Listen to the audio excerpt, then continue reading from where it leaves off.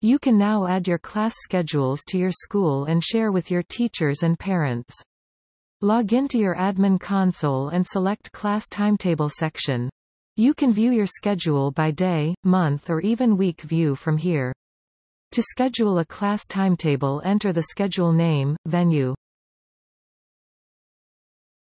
Under Schedule by, you can choose either students or class. Choose your class and then select a teacher. You can also bookmark your event color. Now select your event date and time. Attachment up to 50 megabytes can also be attached. Under Recurrence section, you can choose your repeat type by daily, weekly, monthly or none. Daily events would allow you to add event for every day. Frequency means the interval between the scheduling events.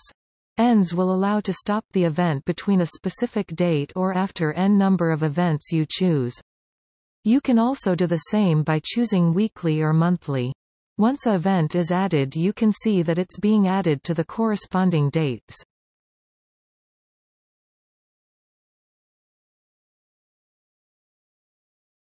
Select the existing event and choose Delete or Edit option. Modify the event details. Teachers and parents can view the timetable from their mobile app.